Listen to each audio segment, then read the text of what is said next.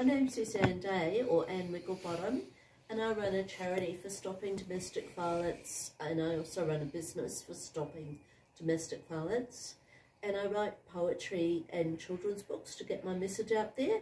So today I've got a poem for flood victims that I'd like to read, and it's called Poem for Flood Victims. So when all is lost and you don't know where to turn, all that really matters is family and friends, human connection, love and kindness. This will lift you high above your internal pain. It will fill your spirit with love, with hope again. When your heart lives in love, it will take you far.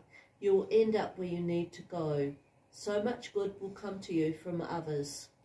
Bit by bit, you will rebuild your life again. Remember, it is these kind of experiences that scar your soul to the bone. They can be used to show you a special life plan.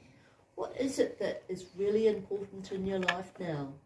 This gives you a chance to start again, refreshed, ready for the world to bless you with more beautiful gifts. It is these personal experiences in the worst of times that bring out the best in humankind. You truly know how it feels to hurt deep in your soul, to lose what matters most to you in your life. In this way, you are now able to help others in a very profound way that others can't imagine. For you have real life experience to draw on. Like a tree that loses its leaves ready for winter, the world will bless you again with a new beginning. Your experiences will give you a new appreciation of your life as a gift to share with others in a new way that can really make a difference in the world, for all the good that you can share with others.